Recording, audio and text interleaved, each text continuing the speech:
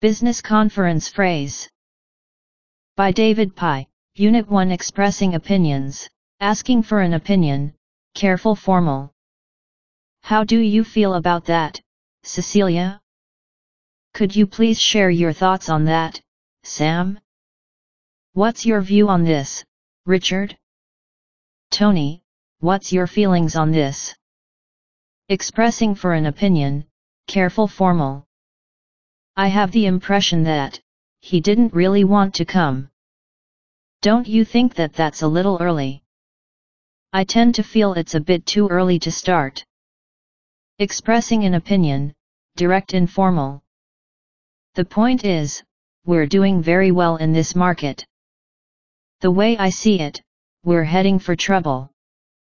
Obviously, there's only one choice. Basically, I think we have two options. Unit 2, Agreeing. Strong agreement. A. I hate working in the evening. B. So do I. A. I hate working in the evening. B. I do too. Negative sentences to express agreement. A. I don't like tomatoes. B. I don't either. A. I don't have time this weekend. B. Neither do I. A. We don't want to lose this deal. B. Nor do we. Short answers with modal verbs. A. We won't do that. B. Neither will we. A. We can wait 2 more weeks. B. So can we. Business conference phrase. Standard phrases for agreeing. I entirely agree with you. You're quite right. I couldn't agree more. That's exactly how I see it. That's just how I feel. That's exactly how I feel about it. Exactly. Absolutely. Words that mean very, very good, terrific, wonderful, splendid, marvelous. Words that mean very, very bad, awful, terrible, pathetic, miserable. A. That was just a miserable day. B. Yes, awful, wasn't it? A. Totally pathetic. Agreeing by using an example. A. This food is great. B. Especially the chicken. A. Michael Ballack looked great last night. B. Especially the way he passed the ball. That was amazing. Using a general comment to agree. A. Chinese food is delicious. B. Yes, all Asian food is. Unit 3, Disagreeing. Polite phrases for disagreement. Well, I am not so sure about that, to be honest. Well, I don't know. Well, it depends. I don't really agree, I'm afraid. I'm afraid I don't totally agree with that. Informal, or direct, phrases for disagreeing. I disagree. I couldn't disagree more. I totally disagree. You must be joking. Come off it.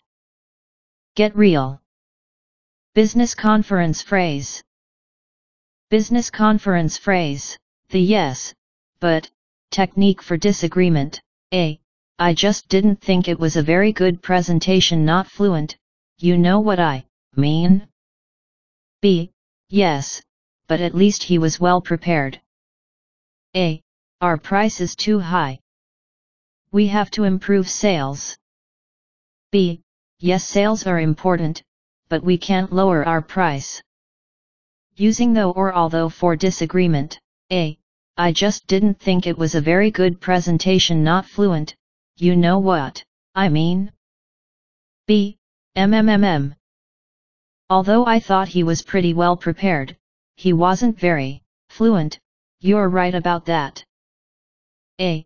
Our price is too high. We have to improve sales. B. Although I really don't think we can lower our price, I totally agree, That we have to do something to improve sales. Using a negative question to disagree. A. Wow, that was a great movie. B. But don't you think it was just a little too long? Using A really to disagree. A. It's almost time to go home. B. Really? But we just got here. Unit 4. Making suggestions. Well, one possibility would be to hire more staff. Perhaps we should have more vacation. It's just an idea, but how about leaving a little bit early today? Shall we try to look at this from another point of view? Well, what if we try to open a new store in Germany? Unit 5. Rejecting and accepting suggestions. Rejecting a suggestion. Good suggestion. But frankly speaking, I can see 1 or 2 problems with that. That's a good idea, but I'm not sure it would work, to be frank. I'm not really sure about that. Do you think so? Accepting a suggestion. Okay, let's do that. That's not a bad idea. Yes, I think that would work really well. Good idea. Great idea. Business conference phrase. Unit 6. Meetings. Clarifying what was said. Clarifying the spelling of a word or name. How do you spell that? Would you mind telling me how that's spelled? May I ask how that's spelled? Could you spell that for me, please? Using the 5 Ws where, when, why, what and how to clarify. A. Tomorrow, we're going to Madras. B. Sorry, where did you say? A. I said Madras. B. Oh, Madras. A. They're arriving at 4 a.m. in the morning. B. Pardon me, when did you say? A. 4 a.m. in the morning. B. Oh dear. That's what I thought you said.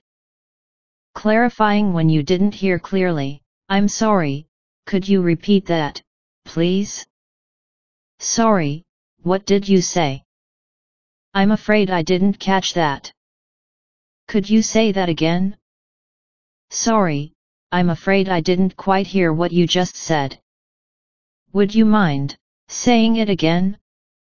More informal. Pardon? Come again? What was that? Say again? Using it and when do you use that to clarify? A. My name is Karamazov. B. Sorry, what was that? A. My name is Karamazov. B. Sorry, I'm afraid I didn't catch your name. Could you repeat it? Business conference phrase. Business conference phrase. Unit 7. Clarifying what was meant. Clarifying meaning. What exactly do you mean by that? Sorry, what do you mean by that? I don't quite see what you mean. Could you be a little more specific? Sorry, I'm not with you. Could you explain what you mean? Sorry, I don't follow you. Could you run through that again? Sorry, that was totally clear to me. What exactly are you driving at? Providing clarification. I think what I'm getting at is that. What I mean to say is that. To make a long story short. Acknowledge, check back, and confirm. A. I just think it's been really hard. And, well, you know. It's not the best way to do things. B. Ahoy. Let me make sure I understand what you mean. You're saying that this is just not going to work, right? A. Well, let's see. I think it's just time to try something different. B. Okay. Let me get this straight. What you mean is that we've got to invent a new strategy. Have I got that right? A. it's important that we keep the quality high at any cost. B. I understand. So, we're not going to put profit before quality. Am I correct? Negotiating the meaning. A. I think he's hard to work with. B. That's one way of looking at it. I think he's impossible. Clarifying a single word or expression. Could you just go over what you mean by a big change? Sorry, I don't understand exactly what you mean when you say come to grips. Can we just go back for a moment to what you said about timing? I'm not quite sure what you mean by as soon as possible. Using actually to clarify the meaning. A. So what you're getting at is that we need to get a new computer system right away? B. Sorry, that's not exactly what I'm saying. Actually, I think we can use the current system a little while longer. Referring to what someone just said in order to change or build on the topic. A. I just ran into in the elevator after he met with the boss. He looked a little nervous. B. Really? It's funny you should mention that. I mean, I saw his manager just now, and he was looking pretty angry. I wonder what's going on? Business conference phrase. Unit 8, opening a meeting, starting the meeting. Okay. Let's get down to business. All right then. Can we get started? Okay folks. Let's get started, shall we? All right. Can I get everybody's attention? I think it's about time we get started. All right everybody. We need to get this show on the road. Welcoming and thanking people for attending. Well, good afternoon everybody. It's good to see you all here. Did everyone get the agenda? Great. Thank you all for coming. Hello everyone. I'm glad to see you all here. I know it's a long way for some of you to come. I really appreciate your being on time and ready to work. Vague or unspecific language. A. Have you found the problem with the numbers? B. We've been looking all afternoon, but still can't seem to find it. I think there's a problem with the spreadsheet or something. A. The boss is looking really happy. He must have gotten a bonus. B. Or something. I heard he has a new girlfriend. Maybe that's it. Introducing new colleagues. First of all, I'd like to introduce George from the Hong Kong office. Would you like to say a few words about yourself, George? Everybody say hello to Kirumi. She's visiting us from the Japan office. Explaining the purpose of your meeting. The reason we're meeting today is to work out ways to deal with the marketing challenges that we're facing. The primary purpose of this meeting will be to start a discussion on ways to cope with the huge increase in demand that we're seeing. The main problem that we're facing is how to manage our growth. The main thing I'd like to accomplish today is defining the key problem areas that we see with our current plan. Introducing the agenda. Let's take a quick look at the agenda. As you can see, it's broken down into 5 main parts. I've divided up the meeting today into 3 parts. I've prepared some figures to help us compare the 2 options. I'll distribute them now. Introducing the first item on the agenda. Great. Well, we have a lot to cover, so let's get down to business. George, could you start by explaining the background on the first item? All right then. Let's start then, shall we? Katie, why don't you tell us what you've been thinking on the advertising issue? Right. Suzanne, would you be so kind as to begin? Business conference phrase. Business conference phrase. Unit 9, managing the discussion, keeping the discussion on track. I can see what you're saying, but let's try to keep to the agenda. To save time, we need to stay on track. Let's try not to get too far off topic. Let's get back to that later. For now, I really want to stick to the agenda. That's an interesting point, but let's talk about that when we come to it. Can we get back to the main point? We've got a lot of ground to cover, so I suggest do our best to stay on track. Widening the discussion to include more people. What other approaches are there to this problem? Does anybody have any ideas? How about other people? Any comments? Let's go around the table and get reactions to that idea. Who would like to begin? Are there any other ways to think about this? Changing topics, good. I'd say that's about all for that topic. Now, let's turn to the issue of sales.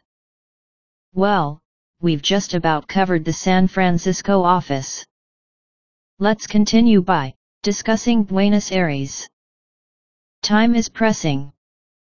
Let's leave that there and move on to the next point on the agenda, okay? Checking for agreement. Can I get a quick show of hands? All those in favor? Let's take a vote.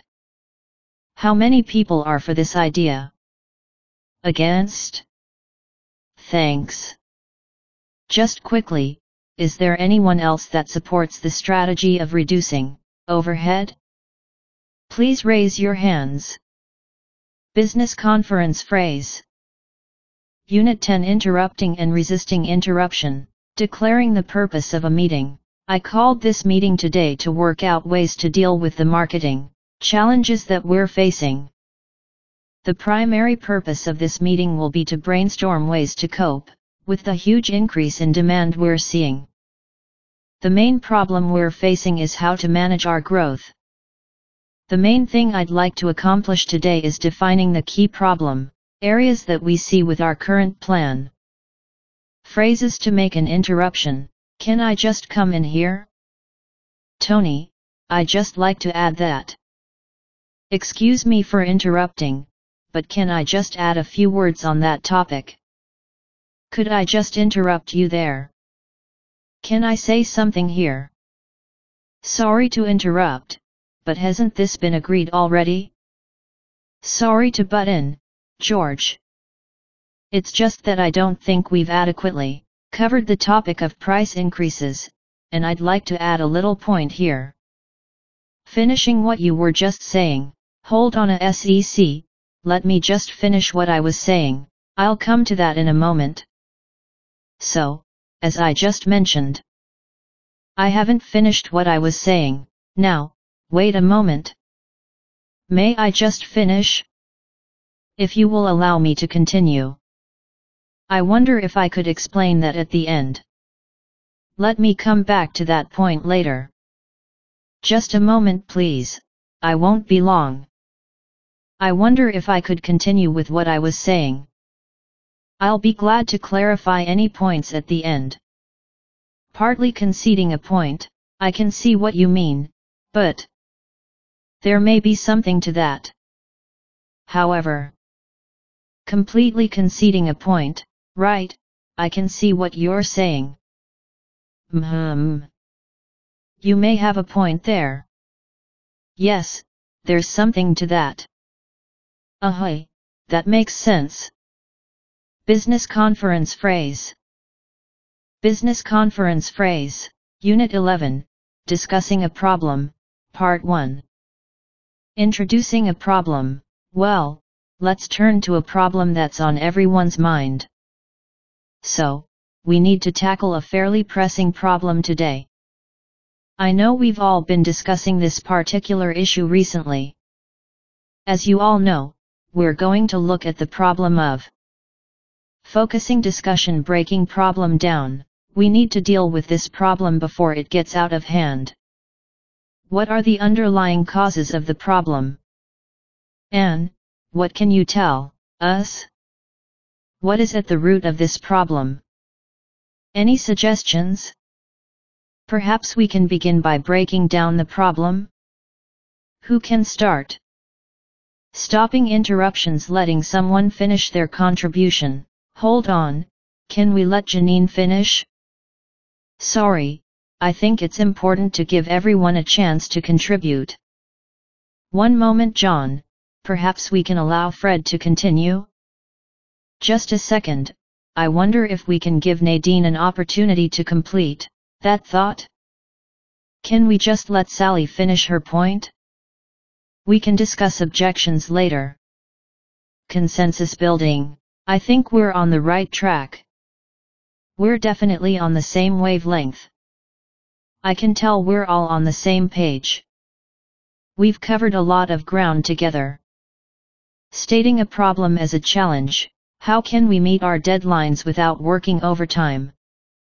How could we cut costs without losing quality? How should we approach this problem without offending anyone? How can we find the defect without shutting down the factory? Business conference phrase. Unit 12, Discussing a Problem, Part 2. Closing a discussion, summing up. Well done, team. I think we've got a grip on this. Excellent work, everybody. I'd say we've really managed to pull it off. Outstanding teamwork, folks. Let's wrap it up. Nice work, everyone. It looks like we've got it. Encouraging critique. I'd like to hear your comments on this issue, taking into account our previous discussion. I'm open to feedback on these points, keeping in mind how we've defined the problem. Can we consider each point, bearing in mind how little time we have? Let's take a look at the solutions one by one, considering what our objective is. Critiquing a point with a contrasting reason. It's impossible to see how hiring another person will have an effect, seeing as productivity is the problem. I can't see him agreeing to that, given his resistance to change. I just can't visualize 3 desks in each office, since it's so cramped with just 2. Asking the warehouse staff to do that is not an option, keeping in mind that it's against union rules. Adding more tasks is out of the question, considering that they're already working overtime. Eliminating impractical ideas. We'll have to discard this idea, as there's no way to implement it right now. Is everyone agreed that we can reject the second suggestion? This contribution will have to be dropped for the moment, but we can keep it in mind for next year. While this is a great idea, we'll have to exclude it under the circumstances. I'm afraid that we have to rule out this suggestion due to its unpredictability. Confirming best solution. There's no doubt that eliminating the most unprofitable division is the best course of action. It's clear that expanding the R&D department is the best option. Relocating the staff room during the renovation is the obvious choice. Clearly, closing that office is our best move at this point. Suggesting points for action. Our deadline is coming up quickly, so we need to get authorization for overtime. The replacement order is ready to be shipped, so one of us should recheck it immediately.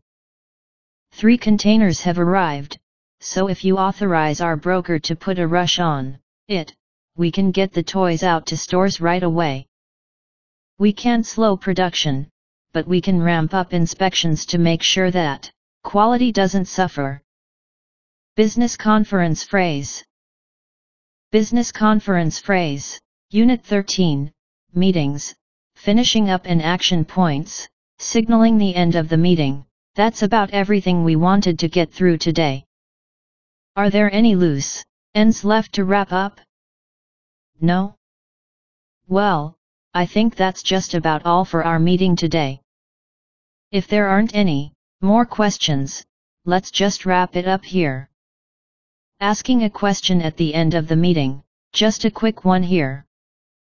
Can I just ask a quick question? Sorry, Lisa, I just have a little question. Excuse me for a moment, there's just one more I think we need to talk about. Let's see how things go, or playing it by ear. Let's play it by ear. Let's wait and see. We'll just have to wait and see how things turn out. Let's take it one thing at a time. Discussing action points with going to.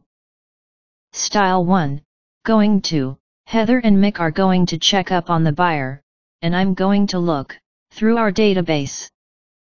Bill, you're going to investigate this issue and get back to me in a couple weeks. Emphasizing the decision with going to.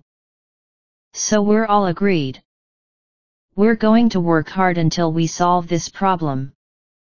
Emphasizing the arrangement with present continuous. So it's all arranged. You're doing the proposal and I'm doing the PowerPoint. Stating action points. Style 2, I'm doing. Sally, you're meeting with an important potential client next week. Frank, you're traveling to Hong Kong in November to oversee the office's implementation of the new security procedure.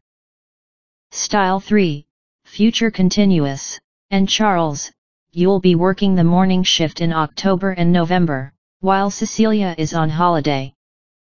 Sven, you'll be going through our database carefully page by page to look for errors. Emphasizing action points. I can't stress enough how important it is to succeed with this. It's critical that we solve this problem. Business conference phrase. Wrapping up the meeting, that's it for today. That covers it all. Any last questions? No? Okay, see you next time. Motivating phrases. I know you're going to succeed. I have great faith in you. Get out there and do your best. Let's knock 'em dead. Business conference phrase. The term for business negotiation, by David Pai. Useful language, UNIT 1 negotiation.